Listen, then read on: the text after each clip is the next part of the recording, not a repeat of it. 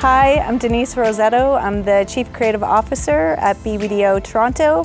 I'm here at the Clios and I'm judging direct, events, and experiential. The most recent ad that I really loved is sort of a sentimental one for me. It's the Sick Kids Undeniable ad. We undeniable.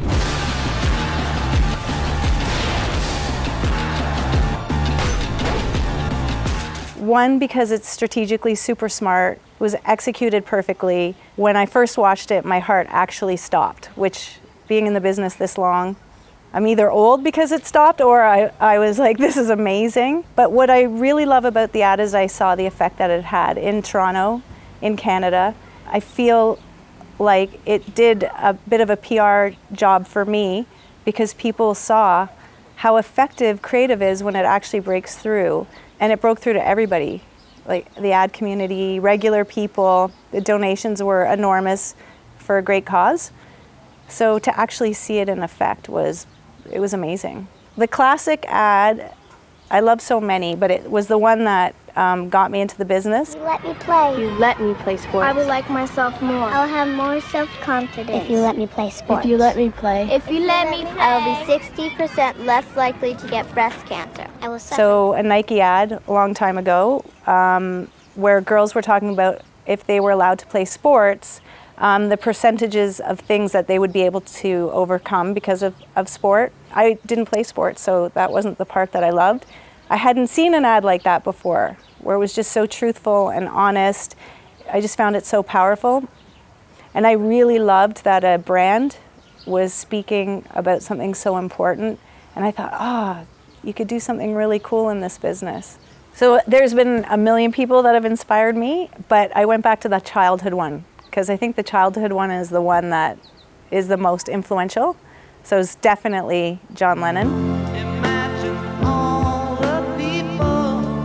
I think it's ironic because I did my speech in grade 7 on John Lennon, and I got beat by Rosemary, who did her speech on commercials.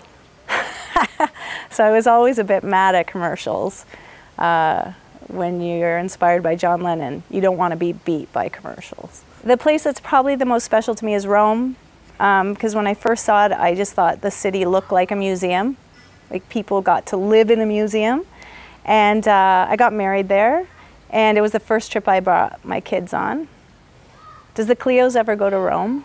We'll like stand at the Trevi Fountain and vote things in. This question of what inspired me deeply drove me crazy because everything inspires me right now. We were talking about podcasts, and if you watch Chef's Table or documentaries, the Defiant ones. But I ended up picking something which is just an author called, her name's, it's an Italian name, so I hope I say it right, Elena Ferrante, who wrote 4 volumes of books about a friendship between 2 women in Naples. And when I read it, I just went, that's so good, so good. There's many challenges, opportunities, as people would say. I think it's what I said about Sick Kids, which is making people remember the importance of and the power of creativity. So we have more information than ever. I think we should use that information to make ourselves more creative. And it's just reminding people the power of what we can actually do and not get lost in a lot of distractions. So there's more information, there's more channels, there's more everything.